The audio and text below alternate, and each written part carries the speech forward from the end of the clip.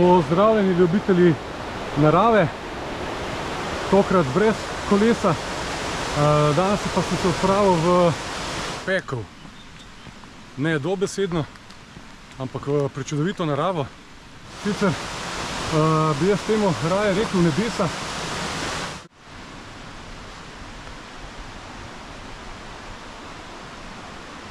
Gre za Sotesko Pekel, ki se nekako nahaja 20 km izven Ljubljane, s prečudovitimi slapovi, ki naj bi jih bilo 5 oziroma jih je 5, seveda pa jih je tudi več. Še posebej, če je količina vode večja, potem je tudi več slapov in je tudi bolj atraktivno za pogled.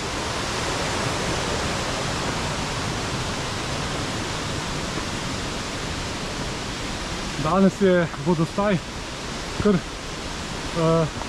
obilen, tako da bo še bolj zanimivo.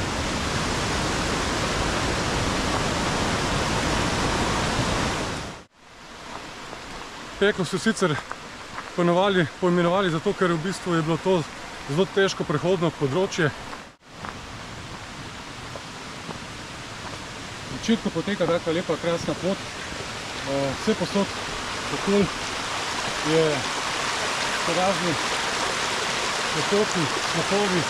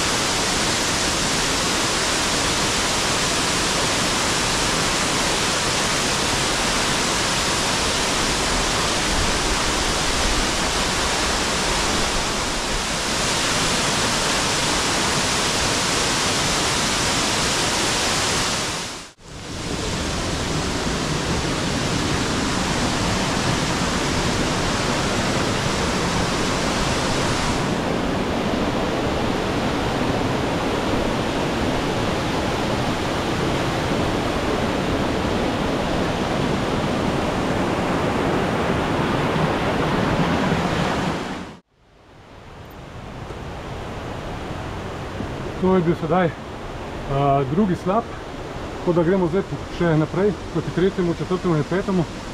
V bistvu pa je danes vodostaj toliko visok, da dejansko so slapovi non-stop.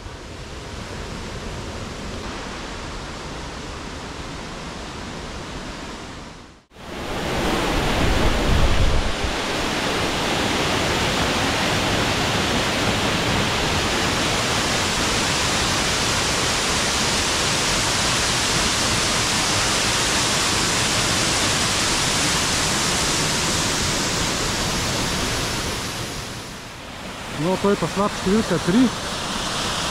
Zdaj Od tukaj naprej, se pravi pul številka 3, pa ni več za vsakogar. To je potem kar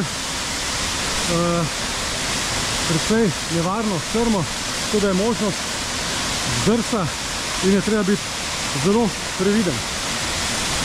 Sploh pa ne priporočam z majhnimi otroci.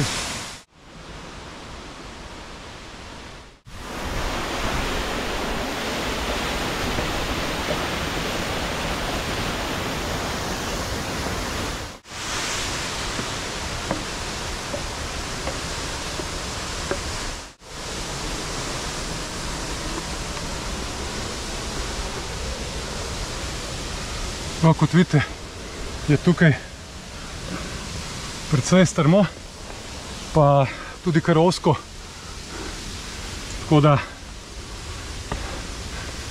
vsaka previdnost ni odveč.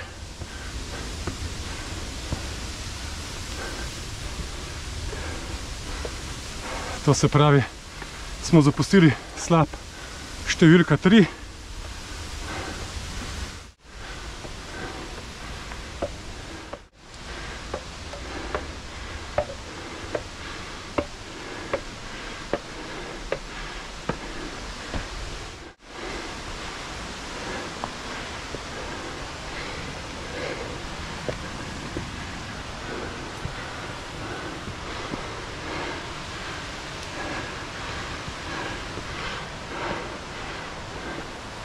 No, tukaj en del so tudi klini.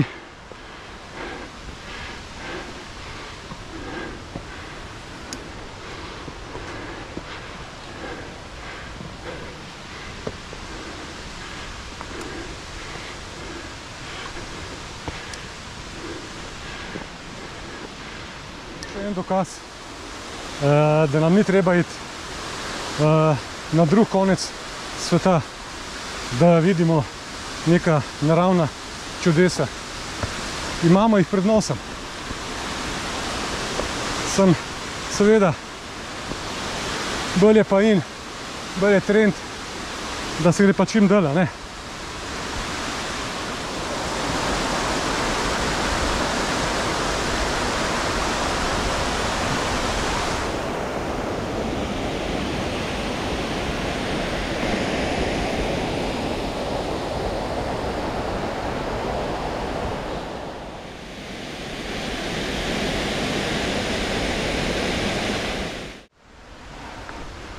No, tukaj naprej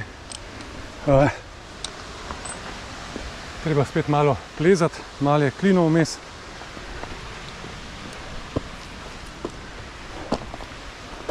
Se pravi, zdaj grem do Hudičevega zoba.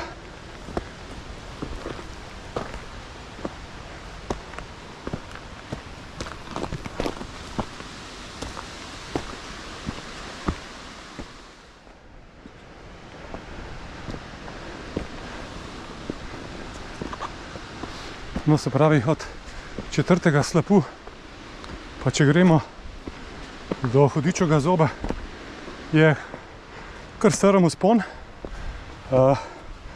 Lahko pa sekamo, nam ni treba do Hudičevega zoba, se temu izognemo, tako da tista pot je pa lažja. Jaz sem se odločil za to, da vam prikažem, kako izgleda.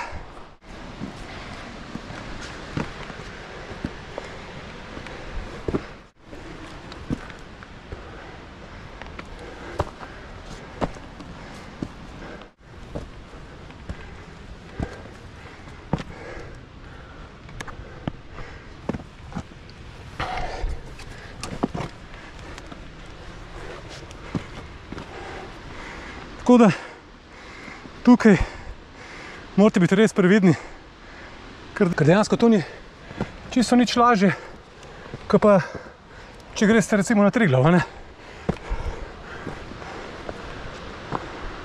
Tako da ne bi domislil,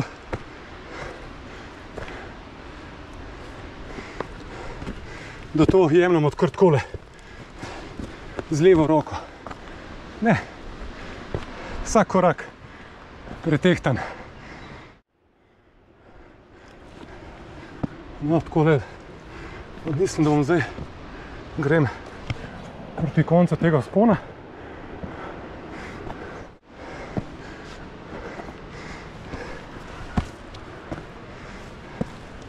Takole.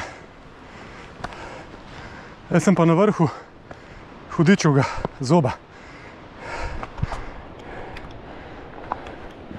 S prekrasnim pogledom.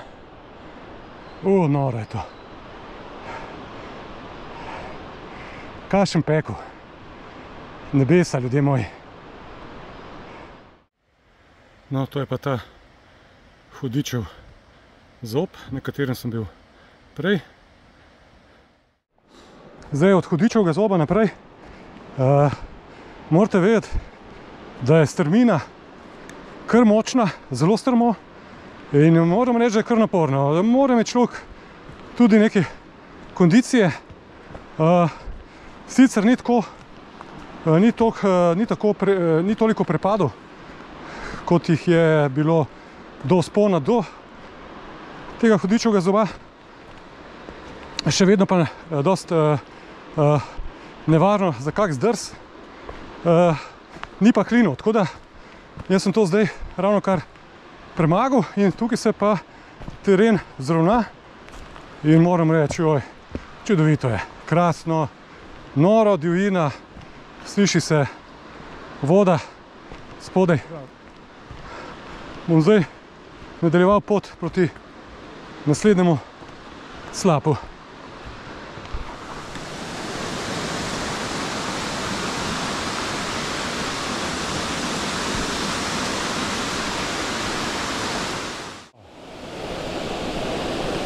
Wow.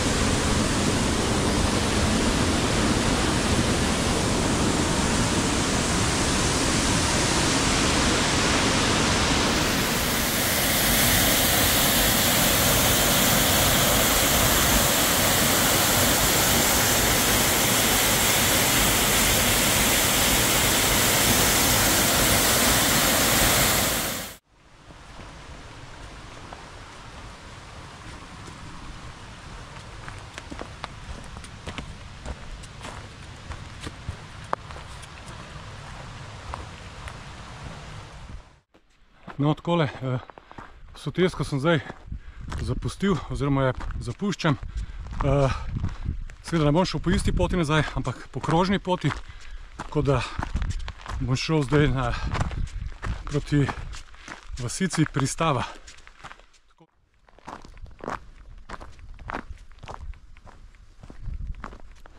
Zdaj do Pristave poteka taka lepa pot v senčki. Prav paše, ker je danes res vroč dan, tako da tlele je pa res prijetno. Taka sproščujoča pot za relaksacijo, ker sam pohod po Soteski moram reči, da je kar naporen. Tudi seveda na nekaterih mestih nevaren. Tako da če se odpravljate to pot, morate biti vsaj malo kondicijsko pa kar pripravljeni, no? Pa v takem dnevu priporočam kar, da imate precej tekočine s seboj.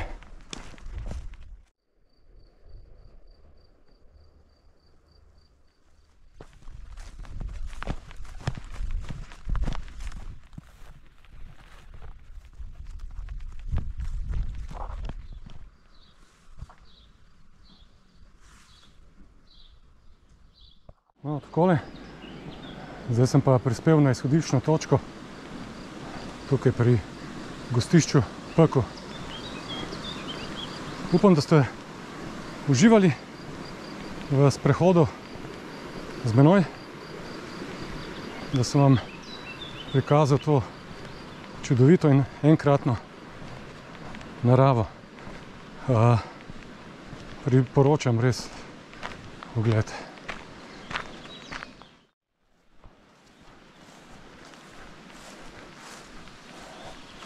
Tukaj pa še en delujoč mlin na vodo, kar je danes zelo redko.